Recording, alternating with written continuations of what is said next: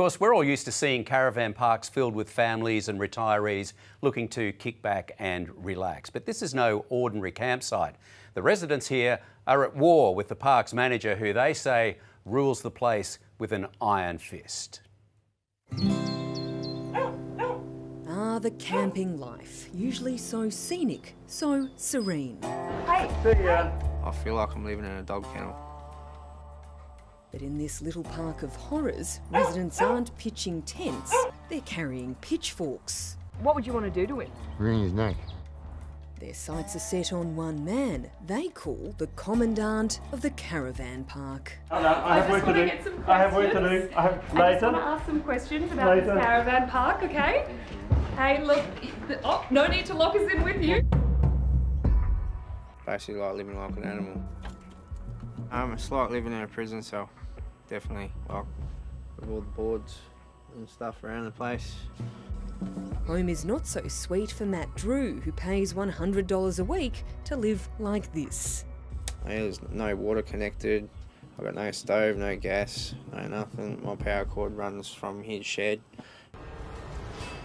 But he says the worst part about living in Moe Gardens in Victoria's East is Paul, the man who runs the joint. His attitude, the way he talks to you, he tries to tell people what they can and can't do, who they can and can't have at their place. Cheeky. Derek and Brian admit things have turned violent. I've actually hit him in the caravan before. I belted him in the forehead. He goes, "Oh, camera's there." I've gone, "No, it's not. I'm not stupid. I know where the cameras are exactly. And so there's no witnesses, so you prove it. It's your word against mine, Paul." These residents claim they're being treated like trailer trash and charged for the pleasure. How much does it cost to use the washing machine? $4 per To wash. use the dryer? Dollar per 7.5 minutes.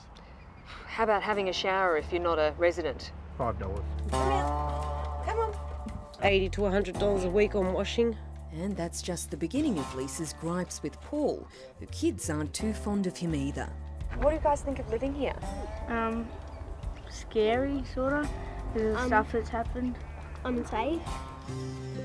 After a recent dispute with him, this family of 8 received a notice to vacate, leaving them down and out with nowhere to go. I've been trying to put in for houses and no one does it. A worker told me that I've got a good record for houses and stuff, but no one wants to rent with people with 6 kids. Hi, Paul. Hi. I just want to ask you a quick question. Hi. Why are you running away? Paul, my name's Chinika. I'm from A Current Affair, and we've heard that you rule this caravan park with an iron fist. Is that right? Possibly. Possibly. What have you been doing here? Make an appointment. There's a lot of residents. There's a caravan uprising here. Yes, there is. People are very unhappy with how they've been treated. A family of 8 is being kicked out. Why are you kicking Lisa out? Doesn't pay rent. No need to touch me. In no mood to discuss the residents' claims, we too were kicked to the curb. Make an appointment. Make an appointment. Wow, I can't believe that reaction. He's not even willing to talk. No, of course not. So what would you rate it as a caravan park? 0. 1. In a statement, Paul told us Matt made the choice to live in an abandoned van from out the back, which he thought wasn't suitable to live in.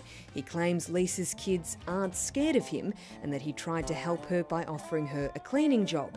As for Brian, he says he offered to give him accommodation to repair a van in lieu of rent. These Aussies know taking a stand will most likely see them evicted, but that might be a good thing for everyone. It's worth it to see him squirm, mate. Yes, and Paul also claims the laundry and dryer charges that he inflicts on people are not excessive.